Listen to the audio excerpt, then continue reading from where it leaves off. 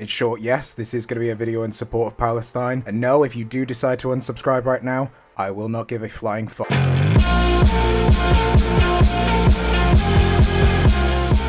I started this channel because my life had been saved and changed forever by this medicine, because I wanted to tell others what it had done for me, to see as many others as have access and maybe have their lives changed too. Before this flower, I had little ability to have any empathy or compassion for others. I mean, how could I? I had zero compassion for myself. I felt completely numb and hopeless before, but now because of this flower, I have a little spark of hope that tells me even if I only plant one seed in my life and I see no benefit, that seed might blossom into a beautiful bush of flowers for others to enjoy in my stead. And that makes life worth living for me now. But I, like many other advocates and the patients I've spoken to in this space, are burnt out from fighting for our own rights in a system that has just felt rigged against us from the start. Somewhere down the line in advocating in this sector, I started to see through a lot of the lies that we were told about this industry. I saw how little care many had for patients that had made this business so profitable. The contempt they had for us became ever clearer. I mean, some just had little care for what we had to say, unless it was just unconditional support. I started to feel used, misled, further exploited. I realized that maybe at times my videos weren't just helping patients, but those who were also exploiting the patients. Regardless of never actually taking a penny from this industry, I felt kind of complicit. If I didn't speak up louder about the injustice and exploitation of patients in this sector, I'd just be doing them an injustice, the patients, and I would be an apologist or somehow complicit to this industry's actions.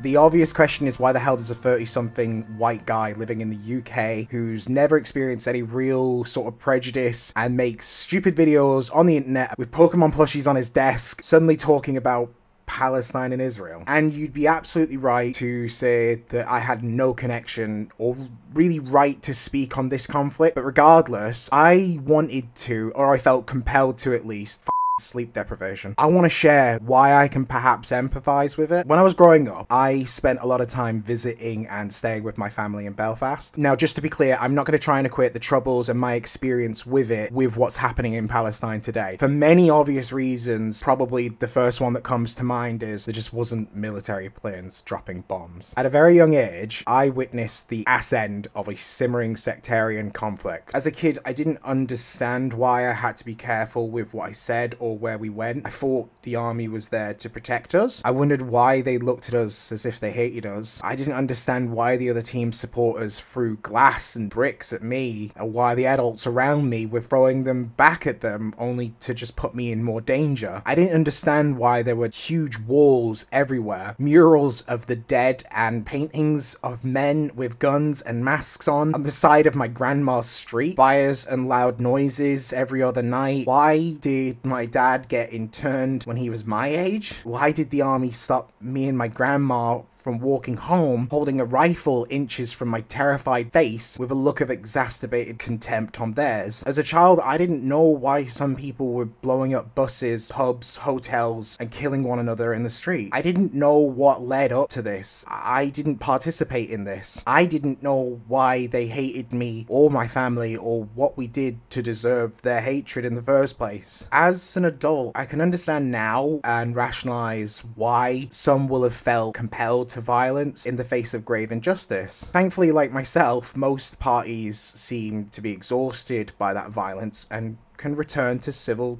discussion and the interest of a more peaceful resistance. But personally, my views have never changed, that regardless of reason, violence is just never justified, especially when innocent parties are caught in that crossfire. Others are just gonna say it's not that black and white, or that I'm just being naive. Fine. That's fine. But we have the immense privilege and comfort of arguing those nuances, one of which is that understandably, when bombs are raining down from above your head, nuances mean jack shit. It's not the same. You've changed. I don't know how I can help, and I imagine I'm not the only one feeling helpless right now, but even if it's a letter to my MP, a protest, or a donation, or just a conversation, I don't want to feel like that by staying quiet, I'm an apologist or somehow complicit to the injustice that I see in the world. Too often in my life, I feared what others might say because I felt too stupid or I lacked the understanding, and I was anxious to avoid escalation or further conflict. But I see now, by not speaking truth to what I see, I'm only lying to myself and protecting myself from that conflict. The British government is entirely inconsistent on war crimes. We see atrocities happen in Ukraine, Ethiopia, Syria, Myanmar, Congo, Sudan, and the list just goes on. I'm proud when we call it what it is, the big G word that YouTube would likely brick when they hear me using. We just about began to recognize historical complicity, financed participation or organization of colonization, apartheid, slavery, and all-round international superbullying. Some of us were beginning to recognize that Britain could perhaps attempt to right some of these wrongs and still have a moral high ground to stand on to condemn others when they make the same similar violent decisions I would hope most of us collectively regret making in the past. The reason that I made this video is that our government has lost absolutely every shred of credibility in that respect. And honestly, as selfish as it might be, I can't go to sleep or make another video until I've said something about this. We can't keep seeing the same harrowing images on the news every day, keep crying and worrying what others might say or do if I say anything. What I do actually worry about is that I kept quiet and said nothing while this was all happening. Too busy trying to understand the nuances when the writing was on the wall. Again, I will not try and conflate the troubles with anything that's happening in completely different circumstances and contexts. From this personal experience, I can empathize and realize that similar to the conflict that I do feel connected to, it started long before I was born. It started long before the most recent violent action or attack. I now frustratingly understand that peace from a long-standing violence doesn't happen in one day, nor does it happen by ignoring the past or present injustices. It starts by acknowledging our part, the damage done by our side, and seeking in good faith to repair that damage. The walls don't come down in one day. We have to start being honest with one another. And if I'm being honest, even with peace, even with the current two-state solution, Palestinians growing up on the West Bank may never swim on the beaches of Gaza. Families will not be reunited. People will not be returned to their homes and land. Israel will continue to see violent resistance, which we will all still, of course, condemn. But unjustly, people who, despite given many reasons to commit violence and still refuse to do so, will still continue to be demonized and killed for the violent actions of others around them. The often skewed truth is that this once was a land with a great number of diverse people. There has to be a liberation, not just a recognition. A real end to the ever-growing, obvious occupation. Peace isn't won through more violence, no matter how you spin it. The Palestinian children did not vote for Hamas over 20 years ago. Palestinian or Israeli children did not ask to be blamed for the crimes of their parents. It's blatantly obvious that kids can't see the nuances or know their own true history in the midst of impending danger, when they're living in the midst of adults' hatred of one another. But we can. We can understand what led us here. If you can understand that I'm not IRA,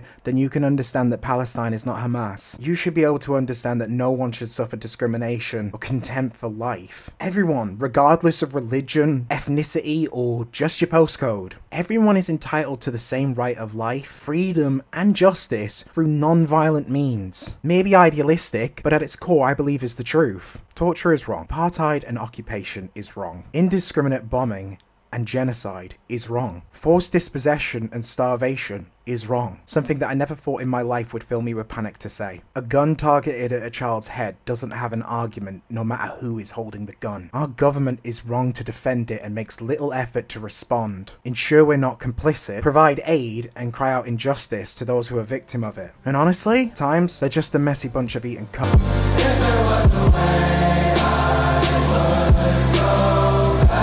I feel powerless to do anything meaningful. Others will likely agree with that, and some will think I look stupid making a YouTube video about it and will likely leave. That's okay. This channel wasn't for them. This channel was always a place for me to express myself. Express myself for a cause that I'm committed to, and simply won't do that anymore if that expression isn't with conviction. I only have my voice, nothing more. Remember, we can plant a seed, and even if it will never grow in our lifetime, the soil is covered in blood or stomped on, it is enough to keep planting that seed, because someday someone will benefit from that beautiful flower. That flower is a hope that peace with justice can exist. But listen, like I said, you can't have that compassion for others unless you first have that compassion for yourself. That's why I always remind you to love yourself.